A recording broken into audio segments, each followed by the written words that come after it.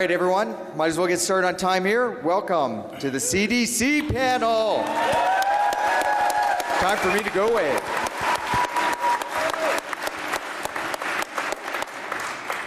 Is anybody out there who was here 20 years ago at DEF CON 7? Might have seen these guys. Show of hands. Raise your hand. Pretty good. I saw it. I saw them. They were awesome. Yeah, they were great. All right. Listen to those dudes. This is like the 727, like DEF CON 7, DEF CON 27. As long as they're not the 737 MAX, I think we'll be okay.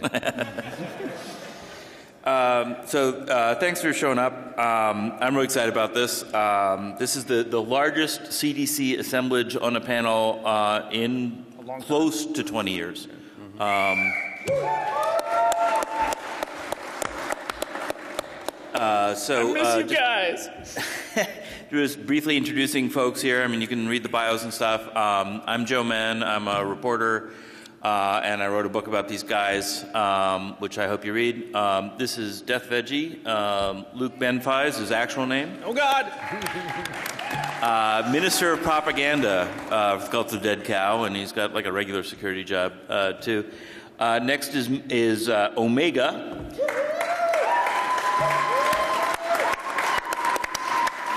The elusive.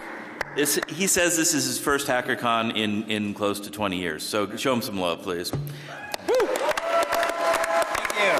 Thank you. So if you read cDC text files once upon a time, or more recently, the odds are pretty good that Misha edited them, and he also invented the word hacktivism, which continues to resonate today. And if you're a fan of the $6 million man. Oh, yeah. Good file. And the clean cut looking gentleman is some dude named Mudge.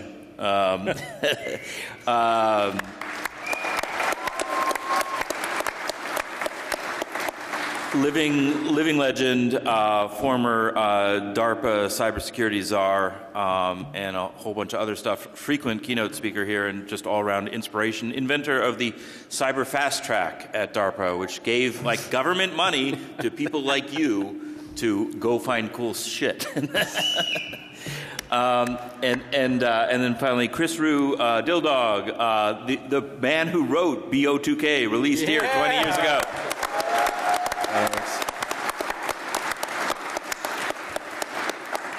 More recently birthed some unicorn called Veracode, which is a fabulous company. So if they were most famous 20 years ago, why would I write a book about them now? Why would we all be gathered here today? It's a good question. There are actually three reasons. One is they're still around today, and they go back to the mid-'80s. So they're a skeleton key for like all of the major turns in InfoSec and hacking through that time. You don't have to go back and read 30 years worth of Usenet posts. You can if you want to, but you don't have to get the essence of the major leaps forward in InfoSec. That's one reason. The second reason is my last book was depressing as hell. It was called Fatal System Error, and it was about basically how we're all screwed because security is hopeless and the Russians hate us and they don't care about crime and all this other stuff. All of which is still true. I don't want to give you the idea that we're not screwed. No, the Kremlin dislikes us. The Russians are fine people. Russians are nice folks. But it was a downer. If I only got to write one book on cybersecurity, I would probably write a downer. I would say we're basically screwed. But I get to write two. It turns out I lived long enough to write another one. And I wanted to do something positive. Here's something that works. Here's something that's worth emulating and worth trying. And the third reason is that cDC has, I think, at least three key qualities that are really, really important that I want to get out there into the world, particularly to folks that weren't around back in the day. The most important is critical thinking. I feel like have a worldwide crisis in the lack of critical thinking. We have people who believe that the world is flat. And I don't think we're going to get the Department of Education to parachute philosophy professors into school districts around the country to teach them critical thinking. So we have to find some other way of celebrating and holding this quality up. And all good hackers are by definition critical thinkers. Because you're looking at a system and you're trying to make it do something it wasn't designed to do, to see if that works. And we need that in all walks of life more than ever right now. The second is they had one or more moral causes driving them. It varied over the years. It varied based on the individual. Pursuit of knowledge, spreading of knowledge, human rights. There were many moral causes, and I think that's really fundamental and is also getting lost today. And the third thing is that they're adaptable. The cDC morphed so many times. It started, bulletin board operators, text files that were funny, sometimes obscene, some written by presidential candidates, and spoken word. and then there was like the sort of tech influx, and they managed to slap Microsoft around until they got this court-certified monopoly to take security more seriously. And then they did amazing things since then in public sector, Mudge and others, private sector, Dildog and others, and keeping the idea of hacktivism alive in the private sector, in the nonprofit sector, and sort of garden variety activism.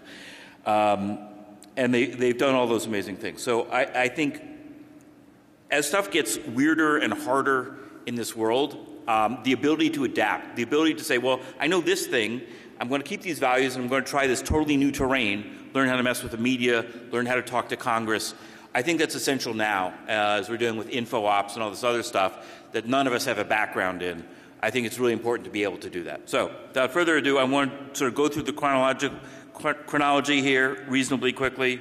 It's like to have Q&A at the end, and I want to have everybody talk about, the way forward when we're done. So, let's start off with Luke here. Veggie, give us a little bit of the history. Lubbock, where did cDC come from, and when did you run into it? Well, Cultivated Cow came out of Lubbock, Texas in the mid-'80s. It was founded by... Woohoo! More into the mic. More into the mic? Came out of Lubbock, Texas in the mid-'80s. It was founded by three punk kids, Swamp Rat, Frankenjibe, and the elusive Sid Vicious. Yeah. Sid Vicious was only temporarily involved with it, and then his parents took his modem away. The other guys started to spread around bulletin boards within Texas, and then further out, publishing text files, sort of developing a network of other BBSs that would sort of publish and release cDC files, because they framed it as you get to release cDC files. We'll put you in, you'll be a member of the K-Cow Force. And being a member of the K-Cow Force means you're allowed to release cDC files. And people are like, oh yeah, I want to be allowed to release cDC files. Yeah, exactly. So, as I say, started in Texas, but by the late 80s had spread much further. I grew up outside of Boston. I'd been exposed to cDC through their text files as far back as '87. So they were a group I was aware of and looked up to. I started to talk to various members on BBSs. Then I started to allegedly set up hypothetically illegal phone systems to talk to them, and so that they could talk to each other, and eventually I was invited to join. That was in 91, I believe. Yeah, these are my people. Yeah. And so, after that, so I would say that I think it's probably to say that I was part of the sort of the second generation of cDC after the really early members, including Obscure Images, who's here today, had sort of really blazed the trail. From the very beginning, I looked up to cDC, and I'm still immensely proud to be a part of it. Awesome. So I just want to say that among that first generation also is this Beto O'Rourke guy. You might Psychedelic Warlord. Yeah. Psychedelic Warlord 2020, make America K-Rad again. And Kevin Wheeler. I don't know if you Swamp Rat. Yeah. Yeah. The Sorry, Grandmaster Rat. Grandmaster was Rat. promoted. So that's the beginnings in Texas. Another very key early member is Jesse Dryden. Mr. Drunk Fucks. Yeah, we're at DEF CON. We can say his handle. It's Drunk Fucks. So he started HoHoCon, which was the first hacking convention to bring in, to invite the press and the cops, so they didn't have to go to the trouble of pretending to be hackers and secretly like trying to recruit snitches and bust people. Misha, you went to early HoHoCons. So did Jeff Moss, some guy. He got some ideas from there, I've heard. So take us back to early HoHoCons. What was the significance of getting together in person with all these people you only knew on BBSs? Sure. So the first hacker conventions were like SummerCon, and they were invite only. So if you happen to be users on privileged BBSs that participated in SummerCon, you would find out about the invite. It would be in St. Louis during some summer months when school was out. And possibly at the same time as a swinger convention? That's a different story, yes. There's a swinger convention angle to this as well. Anyway, so the original... Several of us were really confused when we showed up at some of these early conventions going, is this what hacking is? And hijinks ensued. So the original hacking conventions were invite only, right? So these were private affairs. Hackers were going to talk amongst themselves, and of course they wouldn't want journalists or certainly law enforcement there to record everything that was going on, even though they probably were there from the very beginning. When Drunk Fucks started HoHoCon, his first attempt at HoHoCon was also invite only, but then somebody found out about it, and they let the Howard Johnsons know that there was going to be a bunch of hackers descending over Christmas time at their hotel, and Howard Johnson's had a fit about this, and they canceled the contract. And so, and it became public that there was going to be a bunch of hackers somewhere in Houston over the summer, the Christmas vacation. And Drunk Fucks famously sent out this message to on BBS, cDc BBS is saying, Hojo's says no to ho-ho. And so kind of out of that, he said, screw it. We're going to have another convention somewhere else. We'll find some other hotel to go to. And this time, we'll just invite law enforcement. And we'll invite the FBI. And we'll invite journalists. Maybe they'll show up, maybe they won't. So this was one of the first hacker conventions that was sort of open to the public. And many of the things that people take for granted as features of DEF CON and Black Hat were actually pioneered at HoHoCon. So spot the Fed. Why would you spot the Fed? Because we're inviting them to this convention and they're trying to fit in. Mm-hmm. They're the ones with the crew cuts and they're burly looking and they look uncomfortable being there. And it's easy to spot them, right? So HoHoCon invented the Spot the Fed contest. They invented selling hacker T-shirts in order to recoup costs for the convention. That was a big, so swag. Merchandising was a big thing. Capture the flag was something else also pioneered at HoHoCon. And so this HoHoCon was this kind of critical in computer security history for pioneering all these things sort of incidentally that have become staples of security conventions generally or Black Hat and DEF CON specifically now. So I also, a couple other quick things on that. One is that Texas is kind of big, and in Boston or New York, hackers could get together more easily. So you you needed like an organized event to get people there. And I think the personal relationships that developed that you can only do in person instead of just online made a big difference in sort of the cDC's trajectory. Yeah. I mean, you could actually trust each other. You're right. Which has not been true of many other hackers. And that was one of the effects of SummerCon, in that you got to meet Taryn King, Nightlining, all these hackers that you looked up to who were on BBSs that you called. But again, it was invite only. It was a very, very small, select, elite, if you will, group. The number of people who attended SummerCon was like less than 50, maybe 50 people.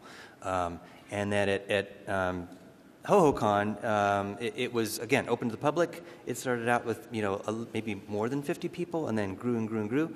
But for cDC, it was the first time that most of us could meet each other, right? So I was living in Boston. I knew the Boston crew. I knew that the folks who would later, the Boston people who would later join, be inducted into cDC. the people who would later form the Loft. But that's all I knew. I didn't know the CDC people in Texas. I didn't know them in Wisconsin, Chicago. I didn't know them anywhere else. And so when Drunk Fucks put on HoHoCon, this was an opportunity not just to meet other hackers that I looked up to, but it was an opportunity to meet other hackers in CDC, other people in CDC that I had looked up to or that I had communicated with but had never ever met. So that was important to us as well. I could say, for me, it was, again, as you say, it was like you're meeting your friends for the first time. You're meeting the face behind the monitor. Mm-hmm. And especially back then, that was a really big deal.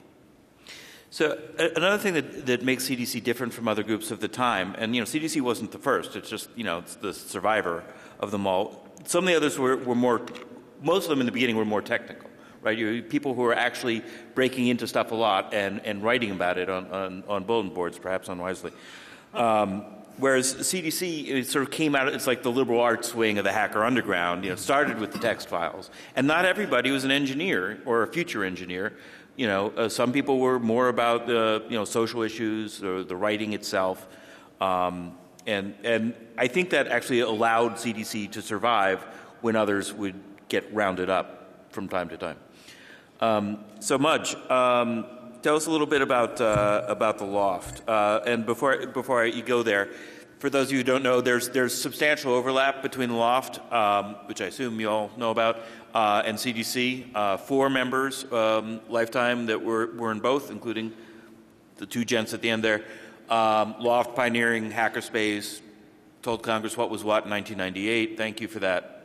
But the Loft and CDC had an interesting dynamic, which we'll get to in a little bit. So educate folks on a little bit about the Loft and how you came into it. Sure. So CDC, when they asked me to join, I was already in the Loft, I believe at the time. And what was interesting is they were making this transition from being a bit more of this sort of, we've always been like the crown jesters, but exactly. They wanted a bit more of a technical sort of presence as they saw the field moving and this sort of handoff to it. And they said, well, do you have any, advisories or security, write-ups that you could, contribute to us that would, move us in this particular direction? At the time, it was one on S-Key that I did, and I was like, of course. I was huge fans, and Omega and White Knight were kind of the folks that I was hanging out with and I really looked up to, and when they were willing to bring me in, it just, it meant the world to me. But what I saw with the Loft, because what we were doing with the Loft, and when Dill came in with the Loft, is we really started going heavily into full disclosure, and we're credited with kind of pioneering a lot of like what it became, the controversy, some of the animosity to it as well. But it was all about we're going to bring transparency to some of these security problems because big corporations, I was working at Bolt, Beranek and Newman, this little company called BBN, which had created TCP/IP and the internet for DARPA many, many years ago. And I was like, I get to work here. This is fantastic. And they were starting to move over to Windows. And we saw a bunch of vulnerabilities there. And we went back to Microsoft. So this was, the Department of Defense and government contractors. And Microsoft was at that point where they were becoming so large that the U.S. government and other governments really couldn't influence them. There was a bigger sort of market for them to play to. And so they said, we don't care. They literally, that was kind of the response. It's not a security problem unless, it's affecting our bottom line. And I went to Tad Elmer, who was the CEO at the time. Actually, it might have been George Conrades. I get him flipped around. And I said, hey, I'm with the Loft. I'm with this hacker group. And they're like, we have no clue what you're talking about, whatever. I'm like, I think I can get them to respond if I do some things, but it's not associated with this company. So we started pushing, vulnerability disclosure and advisories. And so we started giving proof and exploit code and proof of concept because Microsoft could no longer say, that's not a problem, that's just theoretical, because now everybody could do it. And they started to move in response. That was actually one of the Loft slogans was making the theoretical practical since 1992. So that's where that really came from. Yep. So. And the really fascinating part with CDC, because CDC had this sort of like bad cop, And the way I was trying to help prop the loft up for like I don't want to call it brand recognition, but like where we came across was, this sort of like neutral cop sort of setup. And we were doing the same thing. And here I got to play both sides and say, if we release an advisory through Cult of the Dead Cow, and if we release the same sort of information through the loft, it's the same message, just packaged differently, coming from a different source, and it got a very different reception. Yeah. And it was fascinating. So BO, which you're going to hear about, Back Orifice and Back Orifice 2K, came across one way, and we played to see if something's released and it has a negative spin, can you ever claw it back?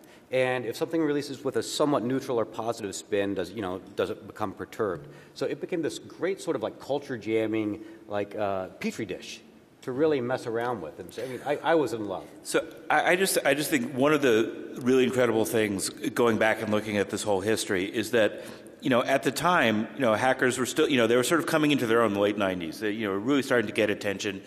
People were concerned. People were interested. They were vaguely threatening. They were a little scary.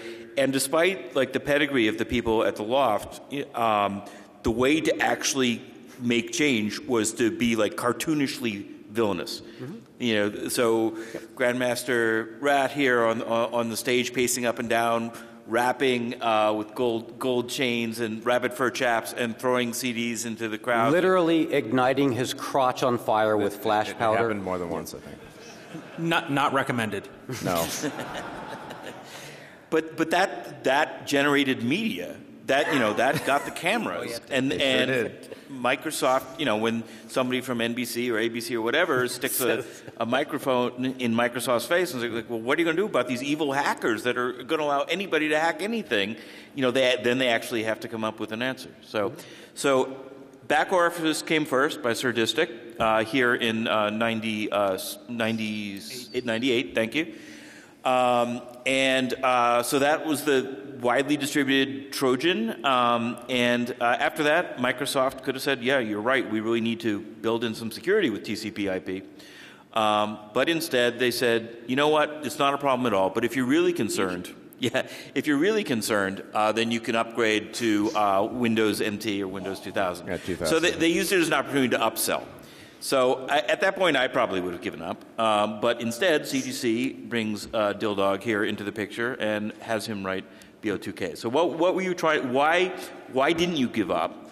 And how was BO2K like more of a poke at Microsoft than BO? BO2. And were you independently wealthy? I mean, how could you do this? He's begging my answer here. I got involved with Loft through just random social connections. So like 1994 is when I went to MIT and started to kind of get the sense that there was some hacker culture there, and got very interested in the whole field of security. I met the Loft folks in '96 when I went to DEF CON 4, which is now 23 years ago. And we decided that we needed to talk some more after they had seen some of the stuff that I was doing. So we ended up, I ended up becoming the first employee of the Loft, actually, in, I believe, '97. Working on Loft Crack and things like that, we're bringing in some revenue into the Loft so that I didn't have to do my day job, which at the time was just working at a bank. I told my mom, I'm going to quit my day job at the bank that I worked 4 years at MIT to do, and I'm going to go work with a bunch of hairy hackers in a warehouse and make no money until we sell a bunch of copies of a password cracker. And she was like, you better know what you're doing. I'm like, oh, yeah. This is great. And then he saw my code, and he's like, I have no clue what I got. Oh, my God, into. I'm going to fix this shit. Anyway. You are right. So, we got Loft Crack out there, and I was searching for other things to do, saw Back Orifice, was very inspired. I was just like, wow, the notion of remote control and remote administration of Windows systems was kind of near and dear to my heart. Back in '96, hacking Windows was considered extremely lame. Nobody was hacking Windows because systems were not, nobody was using Windows NT for anything important. It was all like the Solaris and the Ultrix and all this other, big name Unix brands that were cool to hack, and Windows was not cool to hack. So I naturally gravitated toward this because I saw it becoming a big deal, and published a lot of buffer overflow exploits and things like that, and got really deep into system programming and kernel programming. And when I realized how expressive and verbose and ridiculously broad the Linux, so I've been doing that too lately, the Windows kernel was, I realized that you could do so much as a regular user, like so much that you could get away with, opening up threads inside other processes that you didn't start, and then injecting code into them, and then running extra threads in those process spaces. I mean, there's just the amount of stuff you could get away with was so big that I wouldn't call it attack surface, but your ability to create extremely creative programs that did things that nobody expected was completely supported by the OS, and it wasn't. There were no exploits required. It's like, that's why I'm here. Yeah, there were no exploits required to write back Orifice 2000. It was just the design of the thing was so security unaware that you could get away with doing amazingly unprotected things and surreptitious things completely within the bounds of the security designs of Windows. So yeah, I mean, it actually gave the person remotely more control over the computer than you had sitting at it. It was faster to use BO2K to do administration than it was to do it using your own mouse, and keyboard. In fact, you even released a professional pack later. Loft had its own commercial BO2K plugin set that no one bought. Well, it was also free, I think, but they still didn't buy it. That's true. Maybe we did give it away. But it was like a remote file browser and a registry editor and things like that. We wanted to have parity with Remotely Possible and all the other PC Anywhere. This is a legitimate tool, which again kind of goes back to I do know at least a few people that used it legitimately. It's. I was the person who was getting the email, and I got emails all the time from people like, "Hey, I'm in the Navy, and we use this to administer all the machines in our lab." And so, speaking of which, for folks who aren't aware, just a little context with what Dill actually did with BO2K, and actually Surdisty kind of pioneered with it, was every one of the major implants that you see today, the core functionality can literally be traced back to this. And I've actually got the history on both sides to say it can be traced back to this. Yeah. So it was fun. Thanks. BO2K was a big deal. I had a lot of fun writing it. My challenges were making it nice and small and compact. I wrote it without libc. And comparable tools were, megabytes and tens of megabytes of size. It was like 160K or something total when compiled. So, really tiny. Just some of the technical challenges there. I had a real fun time with the Windows kernel, and it was. I don't know. Am I even answering the question you asked, Joe? I just love it. Let me add, just as a side note, we actually thought about selling BO2K for $1. So as a remote administration tool, it competed with Symantec, PC Anywhere, and some other stuff. If you were running an antivirus app, it did not detect PC Anywhere, even though it did exactly the same thing, or any of these other commercial utilities. Even though you could trick somebody into installing that and using it just like BO2K, it did not. Antivirus vendors did not detect those commercial programs because it would be restraint of trade, right? They're making money off of it, and you're basically depriving them of money. And so, for a short time, we thought about we could get antivirus vendors to not detect BO2K if we sold it for $1. And so, why we didn't sell it? You can talk about that. No, why don't you talk? You go ahead. Go ahead. So to set the stage, at the time, crypto was a munition as far as the U.S. government was concerned. Right. And one difference between BO and BO2K is that we wanted strong encryption. We wanted meaningful encryption. Because I guess was it just XOR in the original back orifice? Whereas twice. It was ROT26. Yeah. And what was it? What did you use in BO2K? And BO2K had a pluggable architecture, so you could plug in different crypto systems. But it came with triple DES by default. Yeah, triple DES. And people wrote Blowfish and AES. reigned all before it was AES. So, but part of this is because encryption, crypto was considered a munition, we're like, well, people are going to be downloading this from all over the world. We assume, well, how do we handle that? So we actually hired a lawyer. It was are we allowed to say? Yeah, sure. Oh, yeah. Yes, we're allowed to say. Cindy Cohn, who's now with the EFF. So we retained a lawyer and said, hey, we want to do this. How much jail are we going to go to? And That was a really frequent thing on the mailing list. yes, it was. Yeah, it really was. And so, basically she said, don't sell it.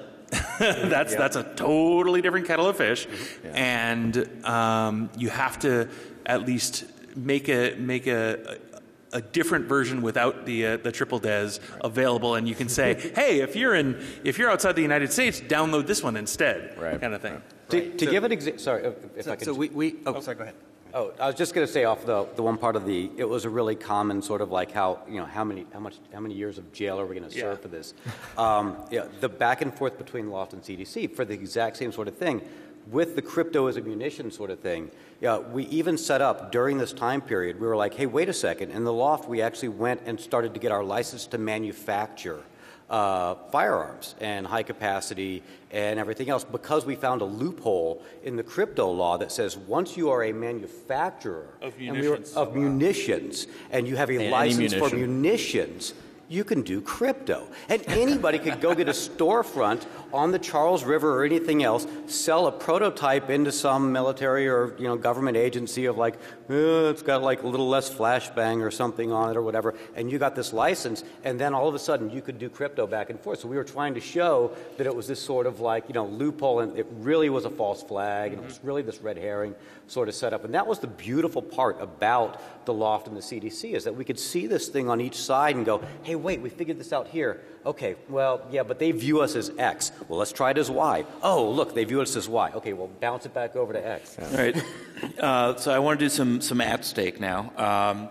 So the industry is rapidly evolving. Microsoft brings and AOL bring the internet to everybody, and cDC and the Loft suggest that maybe they ought to put in some security as well. So they get around to that a little bit. But it's 99, 2000. People are making all kinds of money. And why not try to go pro? So thus Loft takes some venture money and becomes at stake, which lasts about 5 years. So some really amazing things happened at at stake. Some things didn't work out so well. Why don't you guys talk a little bit about the at stake experience? I'll lead it off, I guess. Yeah, go ahead. I'm the one who got us into that morass. Mess. I say that there was some really awesome stuff that came out of it. You can trace a lot of really influential people, influential organizations, Alex Stamos, Dave Goldsmith, Montesano. There was a lot of good that came out of it. There was a lot of Katie Masouras and Window Snyder. Yeah, absolutely. Sure. Veracode, yeah. Yep. A lot of technologies, and people started amazing things after at stake. So. Now, for the Loft, it was kind of like a defining moment after we had gone from a hobby group into something with a direction and a mission into something that ultimately, was a lot of friction in other areas. And what we had wanted to do was we wanted to turn, we loved our hobbies, and we all had day jobs for it. And a couple of the things that I had written and that, Weld contributed to or whatever made enough money that we were able to bring in our first, paid employee for it. And we're like, well, wait a second, how can we kind of go pro such that we can do what we love rather than what we're doing during our day jobs, because we don't necessarily all love our day jobs. What we didn't understand at the time was kind of like how the VCs, seemed to align with us, but maybe didn't entirely. But that it sounded good, and some hard knocks came, but it turned out to be a really interesting, complex system. And anytime there's a complex system, there's a lot to be learned there. Yeah. And the divestiture and the different branches that spread out from it, like Veracode, that came from the Loft all the way through at stake, incubated it at stake, and a lot of other ones were very positive. Let's hear about Veracode. Veracode's early beginnings were a decompiler effort that I had started in 1999 at the Loft. I had been doing a lot of reverse engineering by hand, found that much of what I was doing was very repetitive, and I wanted to build a tool that would help me do it faster. So I found a very early decompiler research paper by Cristina Cifuentes from the Queensland University of Technology, read through that. It's the same research paper that resulted in things like Hexrays and Ghidra and things like that. So I was one of the first to really go through this paper and find ways to enhance what had been done there to produce high-level models of low-level binaries. And we got funding through AtStake to continue to do that research while I was there. AtStake had a very vibrant research team, which was the Loft, plus some other folks that we hired along the way. And the safe decompiler, which used to be called the UDS, which was the Undeveloper Studio. Also named after a contraceptive device. No, it isn't. No. It was the Loft. There was the some Loft. humor. We had a lot of bad jokes in there. So I ended up sort of shepherding that IP through AtStake, getting some employees, building a product, and eventually when it got sold to Symantec, we basically had no way of keeping that project alive unless we found a way to spin it out. Symantec wasn't going to do anything with the decompiler. We talked to some of their executives, and they were like, it's a C++ thing. We don't do C++ anymore. And we were like, huh? Well, apparently Symantec had a C++ compiler that they had been selling for a while. It was actually To compete with Borland. To compete with Borland. It was Symantec C++. So when they stopped doing that, they just kind of looked at what we were building on paper and said, no, we don't do C++ anymore. And they basically let Veracode walk right out the door. So we got some venture capital, proceeded to get it funded and built a company, the first to do binary analysis of things that were not necessarily on your desktop, but sent to you across the internet. People wouldn't send source code for analysis across the internet because it was generally considered to be too valuable to let out the door, but they'd be willing to ship your binaries because they're going to ship those anyway. So there was a business model there. You could do a service. So we have like 10 minutes, so yeah, sure. Yeah, I can just keep. We haven't got to hacktivism. Okay, so Misha, Omega, talk to us about. So we got awesome stuff in the private sector. You can take my word for it if you don't know that Mudge did amazing stuff in the government sector. Tell us a little bit about Oxblood Ruffin's entry into the group and the sort of like the birth of hacktivism and how it's evolved since. Okay. I'm going to have to share some of the story with Luke, I think. I can say that the way that Oxblood introduced himself to us is by sending me an email insulting Count Zero. And that was enough to be, he was like, I love all you guys except that fucker of Count Zero. I was like, what? What did Count Zero do to you? So he came at us in this, again, like Luke said, in this kind of strange way, and I developed a conversation with a couple of cDC members, and we ended up meeting him at DEF CON one year. And he basically came at us almost on day one with a pitch. You guys are pranksters and jesters, and you have the stage a little bit. Have you thought about doing anything more substantial with the media that you can get or with the attention you can get? Have you ever thought about doing anything more with that? And I think my response was, why can't we have both? ¿Por qué no los dos? And so anyway, we ended up inducting Oxblood into cDC eventually, and he brought a different. He definitely brought a different perspective. Different sensibility. A different sensibility. He had a background working at the United Nations. He clearly had a marketing background to him. He had a marketing head to him. He kind of pushed us in certain directions for branding or messaging. And he kind of brought sort of a social consciousness, yeah, to cDC. And this is around the time when the Great Firewall of China started happening, and China was starting to expand out into the rest of the world. And for various personal reasons, he had an interest in China. And we kind of, for various current event reasons, and also because this is sort of his pet peeve, we kind of focused on China as just a focus of attention. And China became kind of a reason for trying out different ideas, and hacktivism became one of them. All right. So I just to make sure that we hit a couple things before questions. Oh, and I forgot to say earlier, we're all going to sign books at 4:15 in the vendor area in Bally's. Before you break off, I mean, you can't go from China without talking about Slobodan Milosevic and the CDC being in the Hague. I just wanted to hit a couple things. Yeah.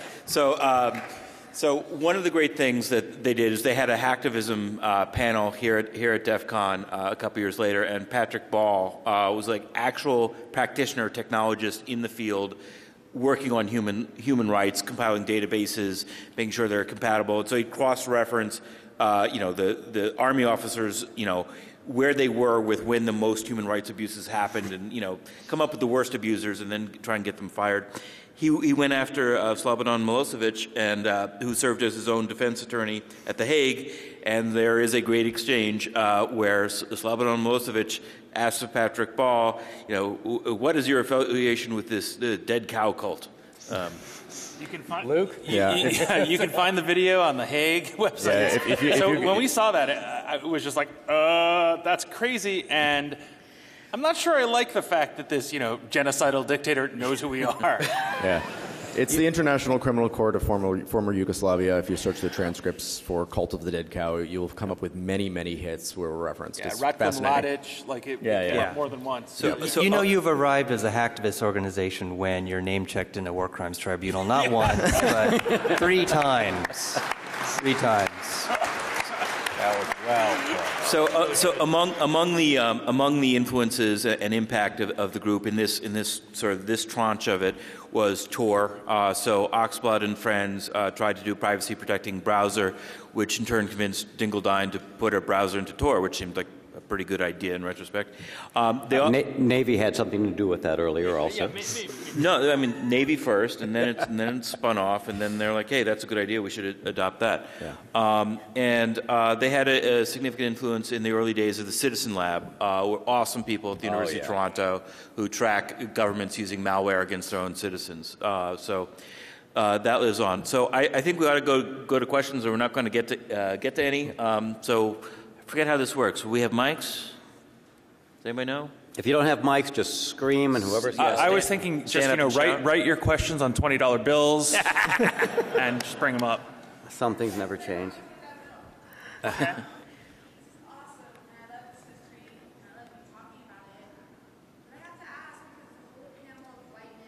Yeah. So I will restate it because this needs amplification, which is you're looking at a panel of really white guys from a middle class sort of situation, and where the hell is the diversity? And there was diversity there, so why isn't the diversity here now? Did I catch that correctly? Lady Caroline didn't want to come, but I will be seeing her this weekend. This is really, really important, and this. Thank you, because it's one of the things that we actually really cherished, and it's one of the things that Beto O'Rourke really brought in, because he was one of the earliest people, and I'm not, I'm not trying to push for this. He was early CDC member, but he was the one that even back then wanted diversity and wanted to bring in like different sorts of opinions, and it was something that we really cherished at the Loft, and the Loft was very white as well, and all male as well. We had Mega Hacker, and we actually had Ada and everybody else. More. But it's one of these things where we loved challenging each other. We liked the fact that people came up from different backgrounds, from different understandings, with different experiences and stuff, and we were all frustrated that our experiences weren't different enough. And if you are running a security group, or if you are working with different people, and you look around and everybody looks like you, you're not good defenders, and you're not good hackers, because where you get the different ideas and the different perspectives and how to challenge what you're looking at is from diversity. The more diverse the team you have is, the better you are at finding the vulnerabilities, seeing things differently. So either you become the old guard and you say, no, nobody else joins, or you become the old guard and you say, I welcome the diversity, let's move forward. Thank you.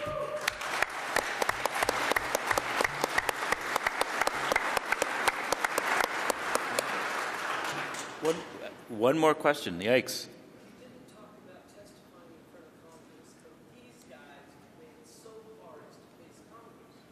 So the comment was we didn't talk about the testimony to Congress and what that meant.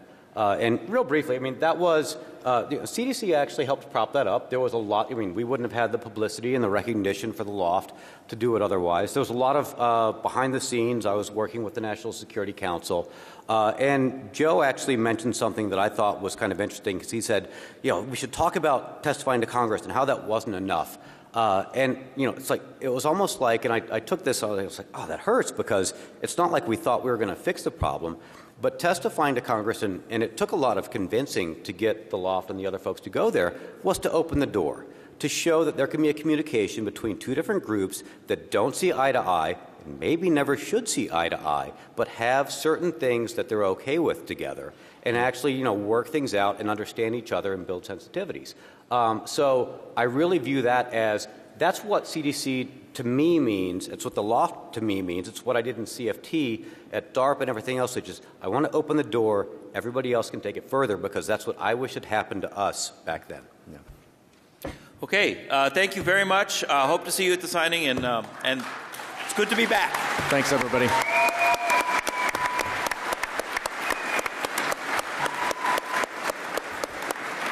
If anyone's interested, I have a very limited number of 35th anniversary CDC challenge coins for sale, and if you want one, just pick me up.